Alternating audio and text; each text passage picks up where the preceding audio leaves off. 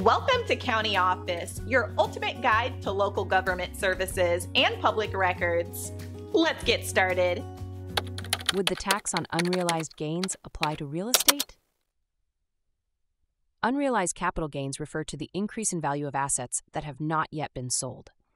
This concept applies to various types of assets, including financial securities and real estate. Under current tax law, unrealized gains are not taxed until the asset is sold.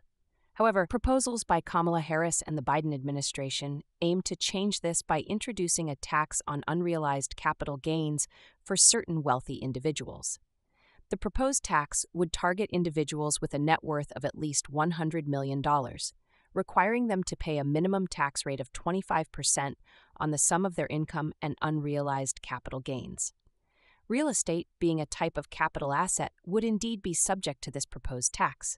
For example, if the value of a piece of real estate increases while it is still owned, the owner would be required to pay taxes on that unrealized gain annually, even if the property has not been sold. To clarify, the tax would apply to the annual increase in value of the real estate, not just when the property is sold.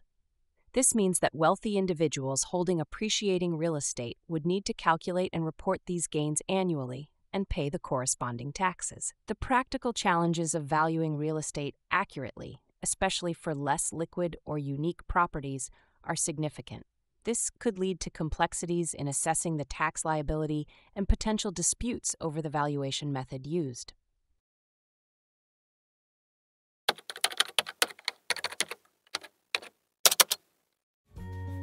To learn more, check out these links, which you can click in the description below. And feel free to comment your questions. We're here to help. Thanks for tuning in to our video. Please like and subscribe and leave a comment below. See you in the next video.